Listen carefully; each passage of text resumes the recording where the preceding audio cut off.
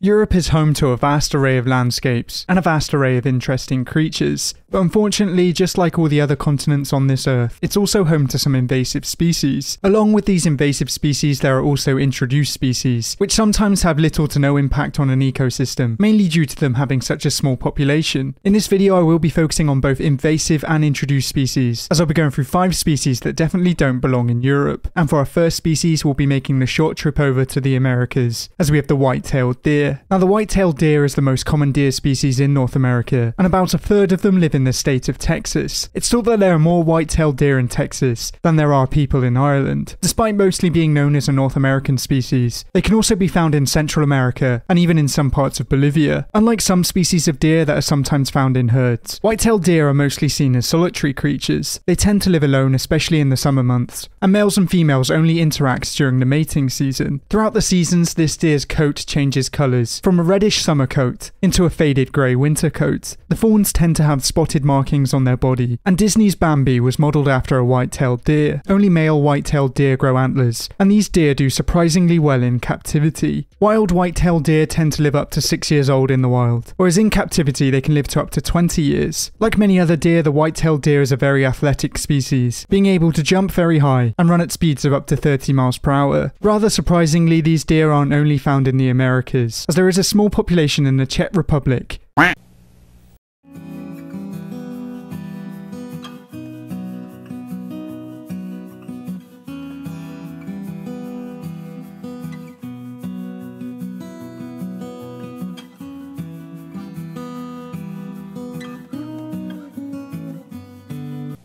They were introduced here in the 1840s, but the reason behind this is unknown. The Czech Republic is a great place for deer, with around 33% of its area being made up by woodlands. Luckily, this deer's population in Europe is still quite small, and is estimated to be around 1,000 individuals or less. Of course, Europe has quite a few native species of deer, and if this white-tailed deer population was to grow any larger, they would compete with the native deer, and possibly have a negative impact on their numbers. But for our next species, we'll be heading to the western United States, as we have the California Kingsnake. Now, this species of snake is known for being very adaptable, and although it has very striking markings, this species is non-venomous. It tends to constrict its prey, which can come in the form of rodents, birds, reptiles, amphibians, and even other snakes. In fact, the king in their name refers to their behaviour of hunting other snakes, and they will even target very dangerous prey such as rattlesnakes. In fact, they're even known to have a tolerance to rattlesnake venom, which makes them perfectly adapted rattlesnake killers. Because of this predatory behaviour, many people see them as a positive species to have around, as they're very good at controlling rodent and venomous snake numbers. Now, in my opinion, this snake is the most interesting inclusion on this list, but it might also be the most controversial. This is because this snake isn't invasive in continental Europe, but it is invasive over a European territory. It's found on the island of Gran Canaria, which is technically an island in Spain, but it is off the coast of northwestern Africa. As you can imagine, this snake got to this island through the pet trade, and then irresponsible owners released them into the wild. These snakes are now classed as invasive on the island, and there's something rather strange about these invasive snakes. Now, when it comes to reptiles and fish in the pet trade, albino specimens are very popular. This is when an individual lacks a certain pigmentation, and they often appear white. Albino California king snakes are very popular in the pet trade, and most of the invasive snakes on Gran Canaria are actually albino California king snakes. It's been decades since they were first introduced into the island, but so far over 2,000 snakes have been captured. They've had a massive negative impact on the island's ecosystem, as they've decimated the local lizard, bird, and mammal populations. So even though these snakes make great pets, they really don't belong in the Canary Islands. But for our next species, we'll be heading to South America, as we have the Chilean Flamingo. Now, the Chilean Flamingo is smaller and paler than most of its relatives, and is accustomed to a more temperate climate. They can be found in the high-altitude lakes in the Andes, where they spend most of their day filtering out small animals from the water. In fact, flamingos get most of their pink colouring from the food that they eat, and this is the same pigment that makes carrots orange. Of course, this bird's colouring is very striking, but so are its very long legs. What looks like their knee isn't their knee, and is actually their ankle. Their actual knee is much higher, and is hidden underneath their feathers. Unfortunately, this bird is listed as near threatened, with its numbers decreasing in the past 50 years. This is due to a whole host of factors, with habitat destruction and hunting being just a few. Luckily for this bird, there are many captive breeding projects, and the first flamingo hatched in a European zoo was a Chilean flamingo in Switzerland in 1958. Surprisingly, these birds aren't only in captivity in Europe, as there's actually a very small wild population. It's unknown how or when exactly quickly these birds were introduced, but there is a very small population in the Netherlands. Sightings of these birds are very rare, but they always tend to cause a stir. When they are spotted, they are often in the company of greater flamingos, which can be found in southern Europe. So out of all the species on this list, the Chilean flamingo is probably the most popular. But for our next species, we'll be heading over to sub-Saharan Africa, as we have the village weaver. Now these birds tend to forage and roost in large groups, often with other weaver species. They search the vegetation and trees for food, which in most cases comes in the form of seeds, fruits and insects. As you can guess from this bird's name, they are very talented weavers. They are able to build extraordinary structures, which sometimes look like a grass cage. To be able to build these structures, they have some very impressive skills, and weavers are thought to be the only birds able to tie knots. These nests are often constructed next to other weaver birds' nests, and it might not be a great idea to live next to these birds. Village weavers have a remarkable song, usually made up of a jumble of squeaks and chirps.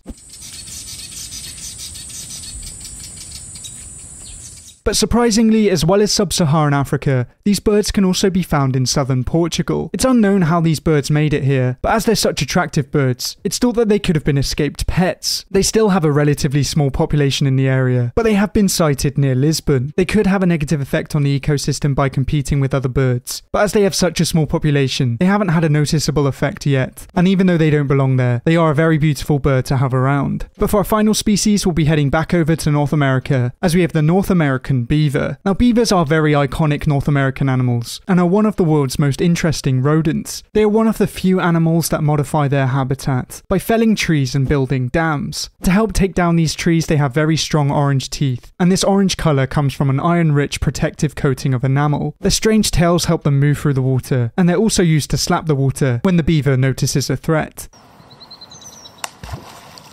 Now, if this animal is on this list, it means that it has a population in Europe. For some of you, this may be confusing, because as I'm sure many of you know, Europe also has its own species of beaver. The Eurasian beaver is the only other extant species of beaver, and is very similar in appearance to the North American beaver. The Eurasian beaver is slightly smaller on average, but the Eurasian beaver has a larger, squarer head. The North American beaver is not widespread across Europe, but it was introduced into parts of Finland and Russia in the 1930s. The reasoning behind this is quite complicated, because some believe it to be intentional, but others believe it to be a mistake. At the time, the taxonomical status of beaver from both continents was still in question. Some thought that they were the same species, or that one was a subspecies of the other. At the same time, Eurasian beavers were being reintroduced into Finland, and as some people believed that the American beaver was the same as the Eurasian beaver, American beavers were also introduced. Later on, of course, it was realised that these were two different species, and now both of these beavers can be found in some parts of Finland and Russia. In fact, the North American beavers outnumber the Eurasian beavers in Finland, but hopefully in the future, these Eurasian beavers will be able to fight back. Now, of course, there are plenty of other animals that could have made it on this list, but I'm more than happy to do a part 2. And if you know of any other creatures that could have made it on this list, then let me know down in the comments below. But thank you for watching, I hope you enjoyed. If you liked it, please leave a like and subscribe if you want to see more videos like these. But until next time,